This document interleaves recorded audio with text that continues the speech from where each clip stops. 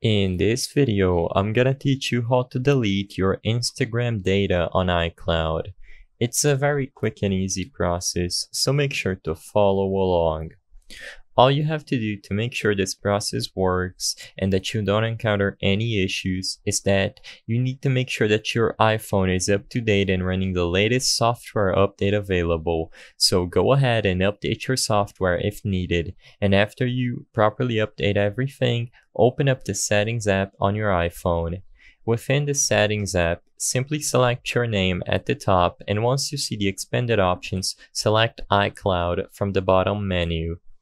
Within the iCloud storage page, you should immediately see all the apps that take up space. In this case, simply look for Instagram after all the apps load and click on its name.